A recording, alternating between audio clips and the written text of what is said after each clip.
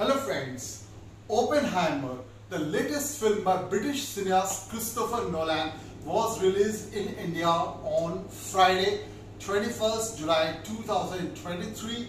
I happened to see it in cinema on the very first day of its release. Welcome to Cinema Poet 2008, a unique YouTube channel for popularizing the world cinema.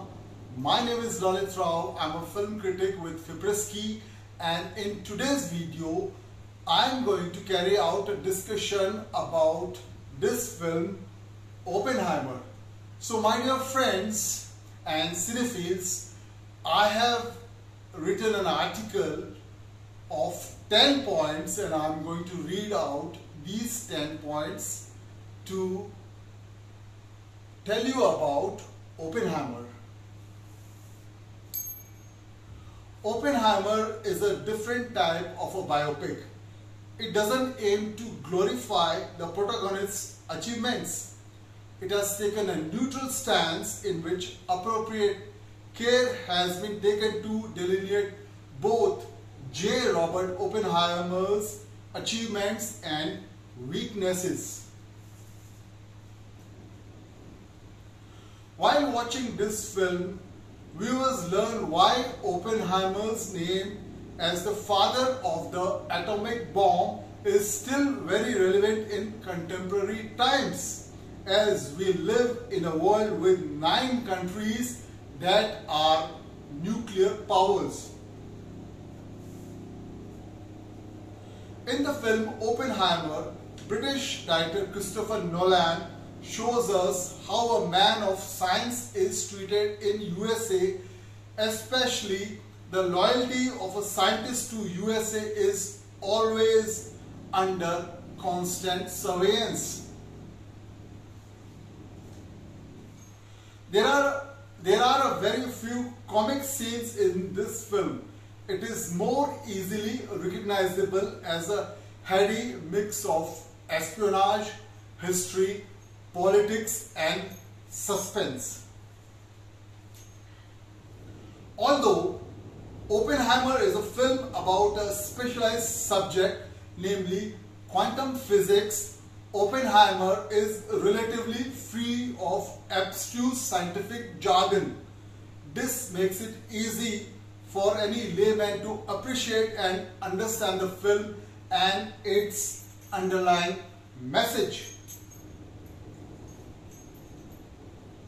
British cineast Christopher Nolan is known for his blockbusters, and Oppenheimer firmly establishes itself as an overbearing drama film that might be hailed as his best oeuvre so far.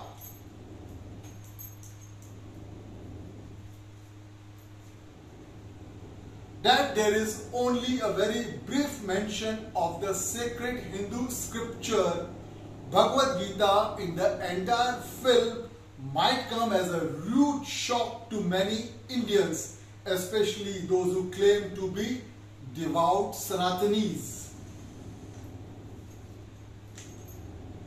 In Oppenheimer, various discussions at regular intervals about communism don't carry any shock value, as most intellectuals of those times had communist leanings or sympathies. Devout cinephiles would remember Oppenheimer as a film about the emotional as well as ethical dilemmas faced by the man of science. Lastly, my dear friends and ladies and gentlemen, famous American director and screenwriter Paul Schrader has been generous in his praise of Oppenheimer. He says that Oppenheimer is the best, most important film of this century. He says that if you see one film in cinemas this year, it should be Oppenheimer. So, my dear friends, keep on watching Cinema Poet 2008 for more interesting videos about world cinema. This is your host and film critic with FIPRESCI, Lalit Rao, saying Thank you very much to you for having watched this video. Thanks a lot.